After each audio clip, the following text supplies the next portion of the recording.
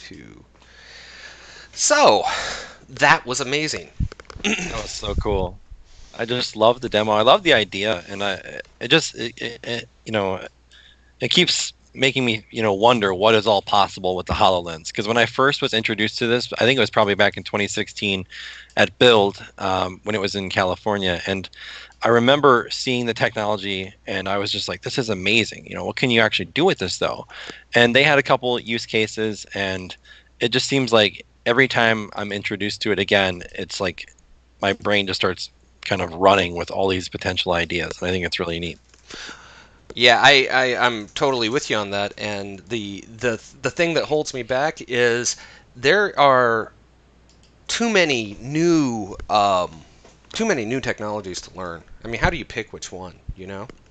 Yeah, yeah. I don't. That's a great question. I think I kind of share the same sentiment as April, where like I like learning all the things, um, and it's just intriguing. So, uh, Where I have to be careful is I'll hit a rabbit hole and it's all I want to do, like ever. right. Is C sharp your rabbit hole that you've fallen into, or no?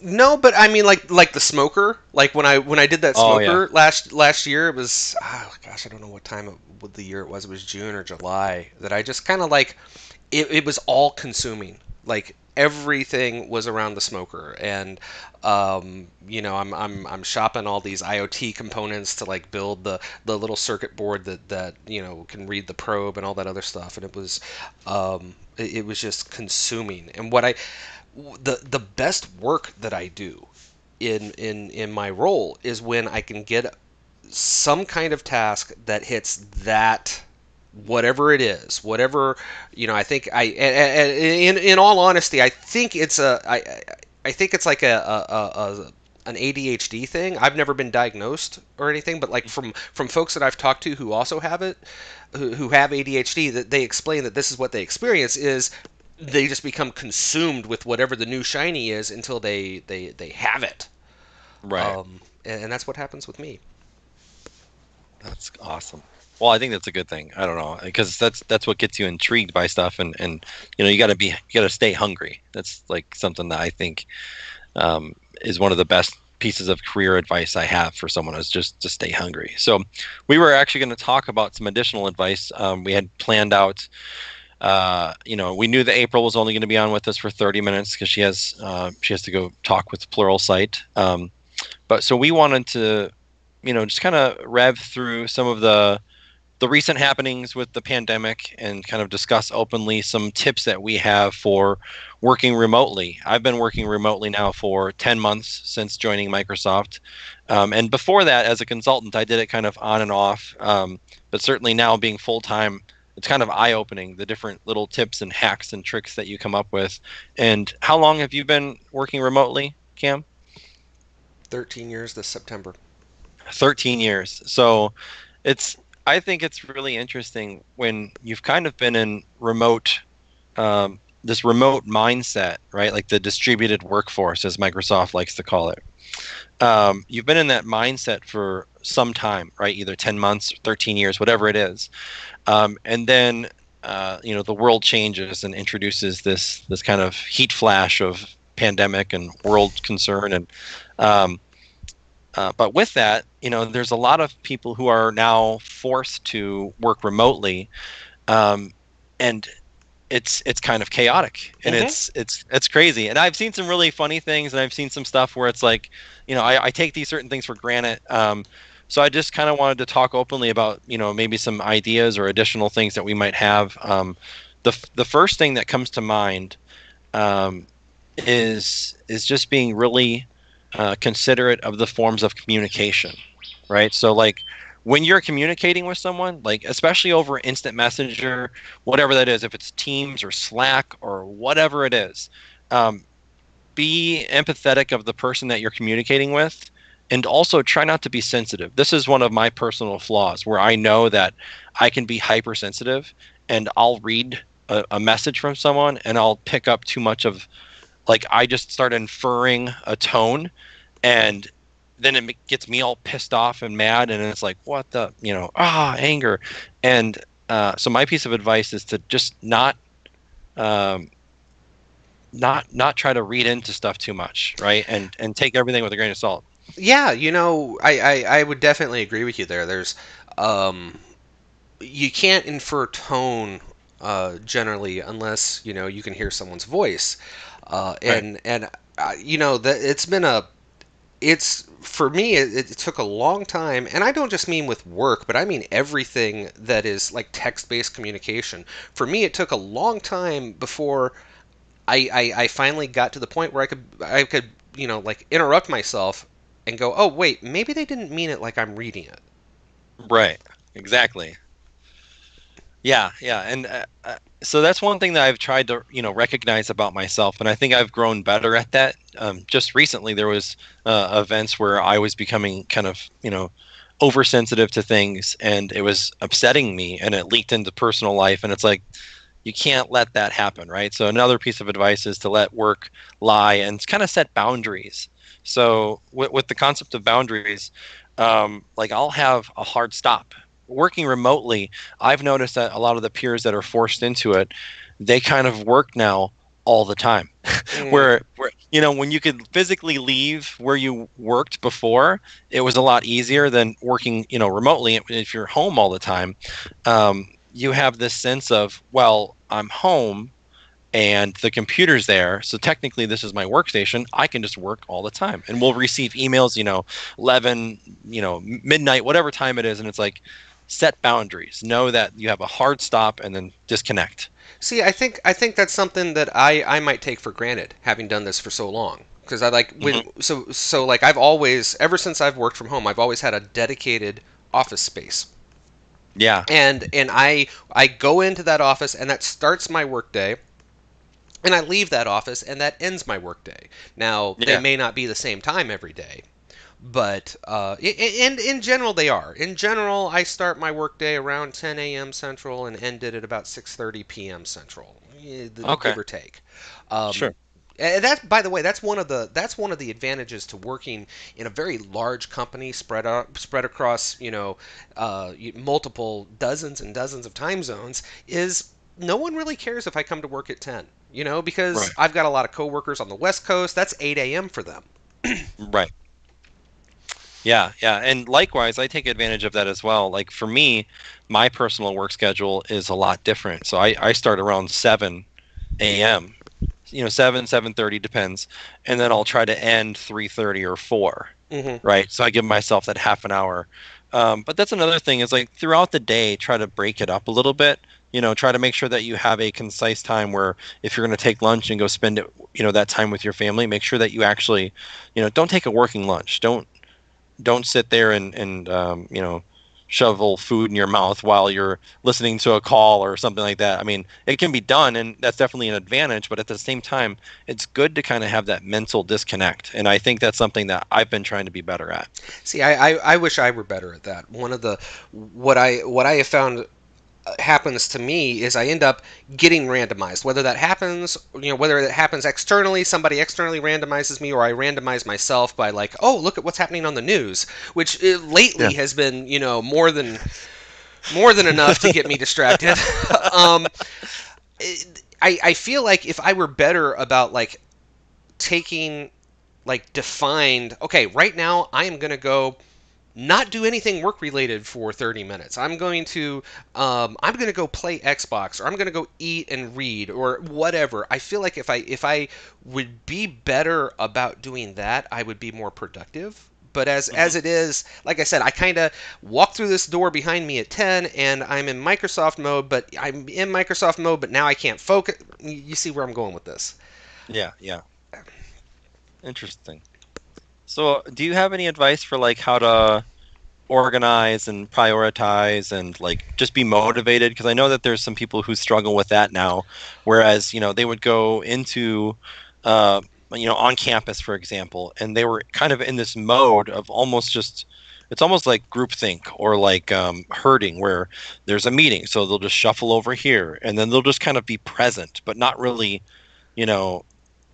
That's probably a terrible way of phrasing it, but it just seems like they're almost like lost being remote. No, I do, and it's constantly surprises me to hear myself say this, because going through all my schooling years past, and even work before I started working from home, and even work up until a couple of years ago, Hmm. um, I avoided group work. I'm always the person who avoids the group because I don't like relying on other people to get stuff done. I don't like feeling like my productivity, or like in the case of school, my grades depend on other people, right? Hmm. But um, something that I've learned in recent years, and um, poor Scott. I mean, if he were here, he's heard me say this so many times.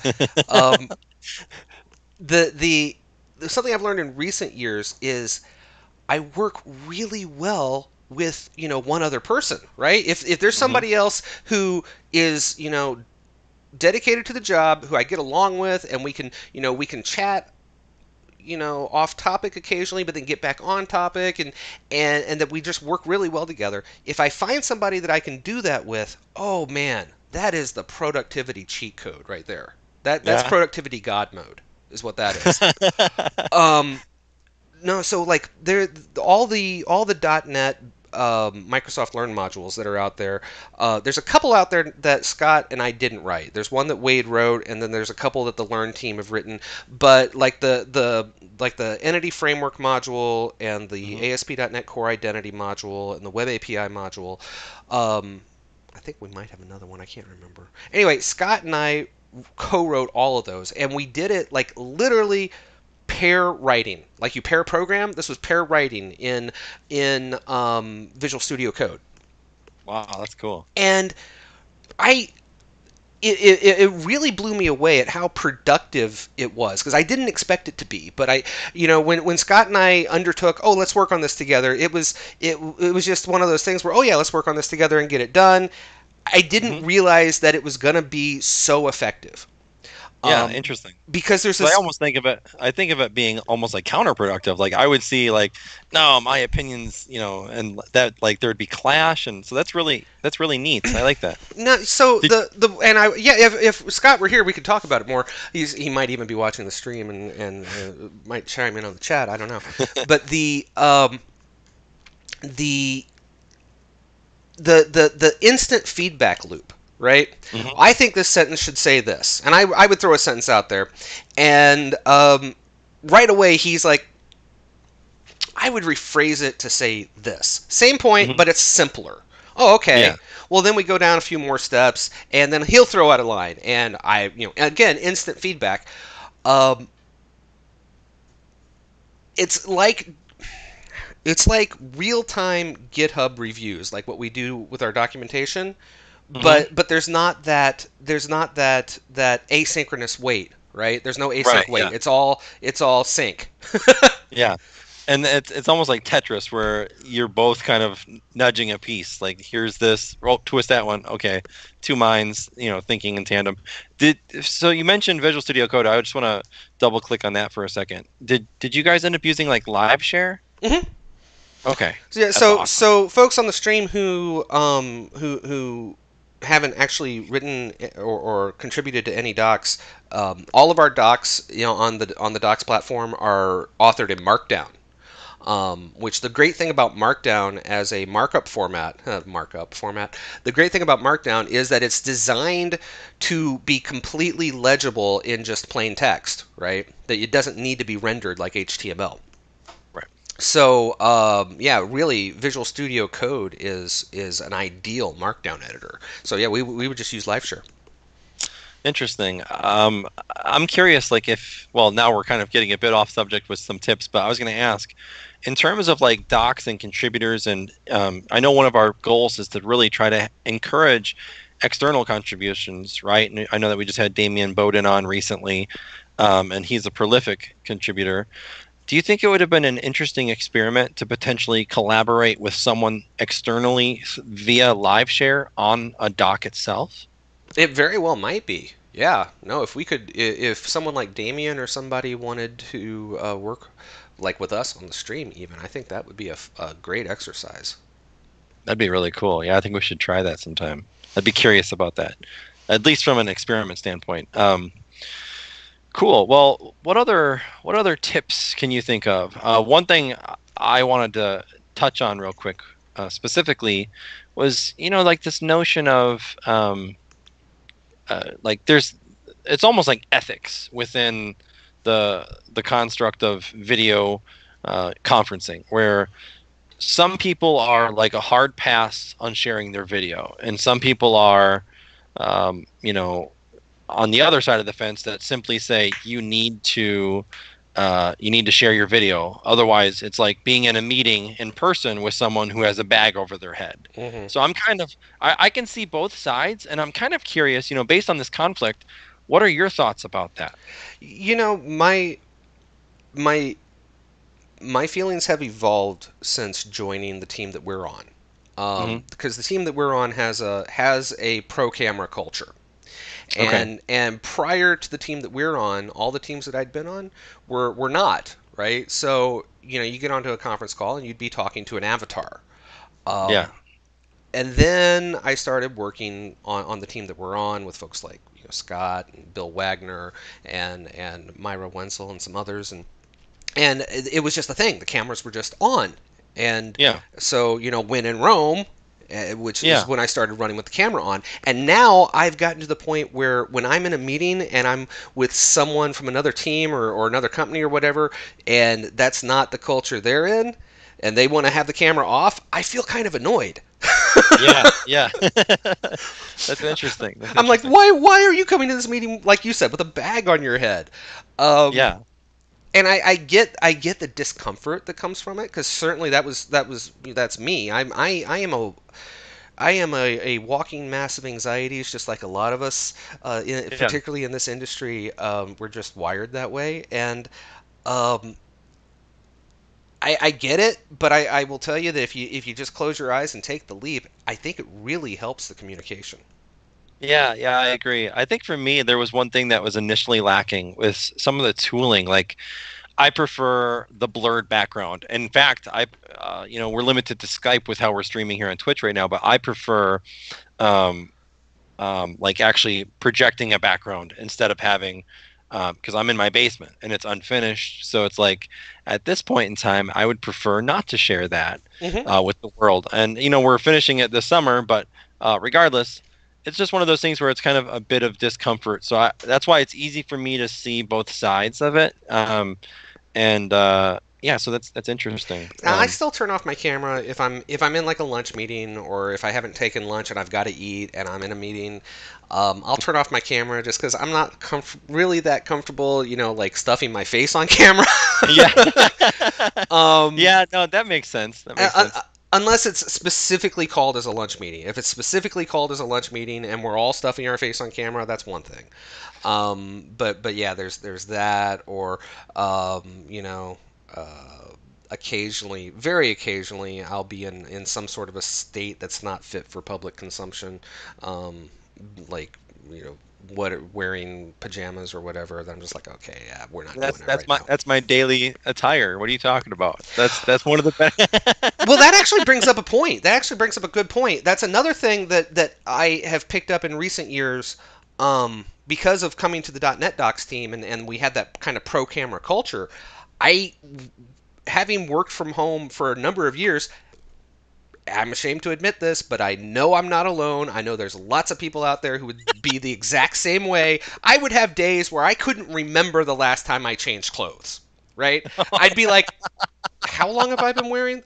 And since being on this team with the pro camera culture, that has, like, first thing in the morning when I get up and it's time to quote go to work. I say first thing. I'm a late riser. We've established this. Yeah, But when it's time for me to go to work, the first thing that I do is go to the closet, change shirts, right? right. Um, and it also gives me a real good excuse to wear all these like conference shirts that I would never really wear generally for any other reason. Yeah, But I feel like, oh, you know what? It's great for just throwing on to wear at work today. Wear yeah, at work. right. Yeah, that's cool. I don't know. Well, I work out, so I try to after exercising, get sweaty, go jump in the shower, and then don't put the same stuff on because it was sweaty. So like, for me, And that's another interesting thing. Like maybe that's a potential hack, is to you could break your day up with a bit of exercise. So I've got my bike over here, and I've got the weights, and we got elliptical or treadmill, those things, or just go for a walk. Take the dog for a walk with the family. But breaking the day up, I think, and I'm just going to go back to saying that, like, if you can break your day up a bit, it's going to be like prolifically better, and it gives you that mental break and disconnect for a little bit. And that's, I guess, one piece of advice that I So try our to. our friend Luis, who is in the chat room, he says these streams are one of the few things that remind me it's Thursday. It is Thursday, right? Um, I was having that conversation with my wife yesterday, actually, and she said, because has for for years now been primarily a stay-at-home mom, and now we changed her job description. Her job description is now author. She published her first book on Amazon a few weeks ago, That's awesome. and so she now officially works from home. Although lately her work from home is really just social media amplifying her book. And we homeschool our kids. Um, because none of the three of them got along well with public school, and that's fine. It's not for everybody. Um, but because of this crisis, because she's been completely staying at home. It used to be like during the week she would go out and run little errands, and then the weekends were pretty much just lays around the house. But because of this crisis and everybody's just staying home constantly, she's lost track of what day it is. She's like, the only way Yeah, I know it's Thursday is because you're streaming and it's your D&D night. that's awesome. Yeah, ironically, my wife is also a stay-at-home mom, and she uh, just yesterday said the same thing, because I was talking to her, and I'm like, yeah, May 15th is coming up, and that's almost like a month away now, and she's like, May 5th, like the middle of May. She forgot what month it was, right? So she's like, oh my god. So we're just, yeah, I mean, See, you that's know, that's what I'm saying. Is it's like I I feel like those of us who work from home full time and have for months or years, we have that clock built into us. We know the work week. We know the weekend, and in my case, like I say, this is my office door, so I avoid this place on the weekends. Right on the yeah, weekends, if I have anything work related, I'm going to be doing it on my Surface from my couch, yeah, and um, the other people don't have that. Other people don't right, have that built into them yet, right? So it's yeah, it's kind of been interesting watching the whole world kind of go this culture shock that has just been thrust upon them that I think right, some of us were already kind of adapted to. It's a little bit yeah, different. Like in the case of Scott, the reason Scott's not here with us is he's having to spend a lot of time working with these kids on their homework. yeah. Um, a lot of folks are having to deal with that, and again, I'm fortunate in this regard is that nothing changed in our house. We're just not leaving the house. Right. Yeah, that's wild, man. It's a unique time to be alive, and this will go down in history for sure. Um, yeah. So not like literally nothing changed for you. It was I had marginal changes, the not leaving the house obviously, but um, besides that, everyone I have a large family, so I come from a family of nine. So I've got five brothers and three sisters. And when the pandemic hits, you start getting phone calls from siblings you haven't heard from in years, and some of them didn't even know I worked for Microsoft, right? So that just paints a picture of how infrequent we would talk. But Hmm. um, they're like, "Oh, how is this impacting you?" And I'm like, well, "I still just work from home. Hmm. I was working from home before." And they're like, "Wait, what?" Now I will own up to it because I tweeted, was it this morning or last night? I'll own up to it. My productivity this week has just been out the window. And I don't know Yeah, what's up with that. It's been one of those things where, okay, I'm at work. I should be work. Oh, wait, what's going on in the news? You know, yeah, um, just like all week. And now, like after we finish streaming, I've got my one-on-one with the manager, and I'm gonna be like, well, I don't know what I've done this week. Um, yeah, yeah. So that's actually a really good point, because I think I might be a bit better in terms of the news. So my wife, she suffers from like anxiety and panic attacks, and one of the things that she had asked me to do recently was to filter the news for her, because she was getting sucked in. And with the news lately, it is very easy to fall into that, mhm. where all of a sudden you are just engulfed in this chaotic mess of articles to article, and it's just like doomsday. So it was really pulling on her anxiety and stressing her out a lot. So she's like, can you know filter it for me such that I consume the news, and I'll do so at night. And if there's anything that's pressing, that's not terrifying, right? I I will filter it to her and say, here are the things that you need to know. Here are the things that and other things just get filtered out. So building in that sort of like filtering system has helped her, I know, a lot. And for me, I've always kind of been just good. I will say good. I will not say bad. I will say good at consuming news, because all the clickbait I don't click on. And Right. I don't know what it is. For me, I would rather go read about Python and learn that in a day than read the news and just feel sick to my stomach. I Right. think negativity in the news it's a vile contagion. It can spread through computers, right? You don't even have to have person to person contact. Negativity is a contagion. Absolutely. I my my news consumption, if we're being honest, is probably a bit on the heavy side. And I think in my case, it's probably more the train wreck type situation than anything, Can't where look where you away. Yeah. know you know what's going on, but at the same time you can't look away because you can't believe what's going on. Right. But definitely I can relate to the whole wife being like, I'm done. Just let me know what's going on. Yeah. You're my personal Walter Cronkite. Will. Oh, that's awesome. Cool, man. Well, I know that we're pretty much at our time box now. So I just want to thank all of our viewers for sticking through today and well, supporting well, our cause. and I also want to point out that that if nothing else, these streams are productive in that we're helping Luis keep on his schedule, right? Yes, very, very true. So we appreciate everyone. So cool.